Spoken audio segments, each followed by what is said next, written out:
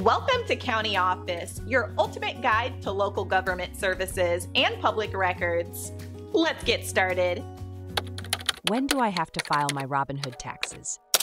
To understand when you need to file your Robinhood taxes, it's essential to know the types of tax forms you might receive and their respective deadlines. Here are some key points to consider. Form 1099-R. This form is required for distributions from individual retirement accounts, IRAs, and must be sent by January 31st for the preceding tax year. Form 5498. This form reports contributions to IRAs and the year-end fair market value of the IRA. It must be sent by May 31st. Consolidated 1099. This form includes information on dividends, interest, and miscellaneous income, as well as gains and losses from selling securities and crypto. It is typically available by February 15th. Tax filing deadlines. The IRS requires that all tax returns be filed by a specific date each year. Here are the key dates. Tax return deadline. The general deadline for filing your annual tax return is April 15th. Quarterly taxes.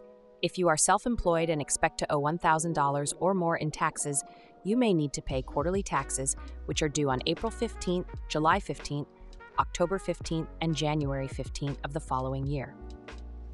Reporting crypto and securities.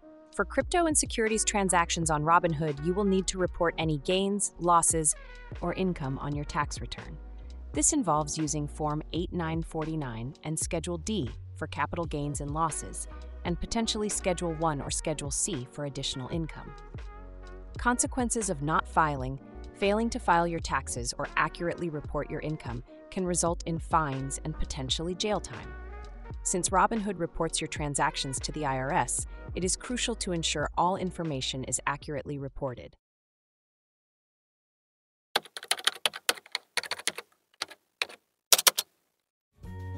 To learn more, check out these links, which you can click in the description below.